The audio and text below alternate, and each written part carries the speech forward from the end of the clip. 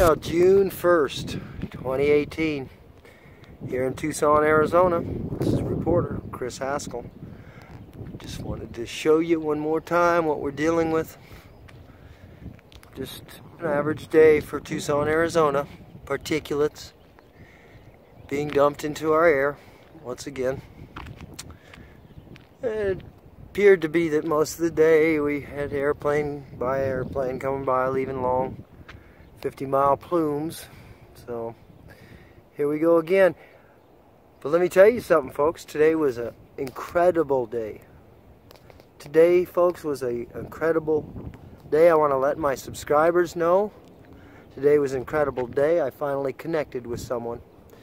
And I know I've got a lot of followers that actually do respect me and go after me and follow me, and they understand what I've done. So but today I met someone. I won't name any names, but let's just say I finally got someone's attention, and I'm going to get some help.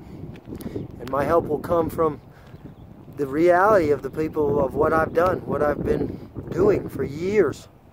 You know,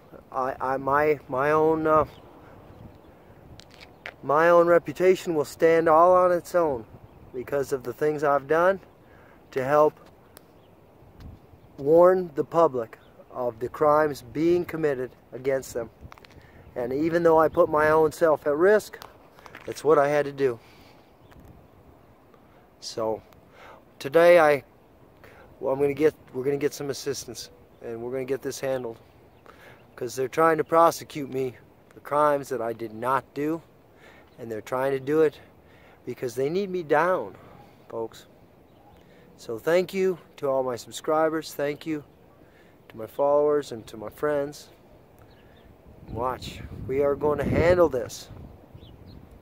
And I thank the people that care about a true patriot.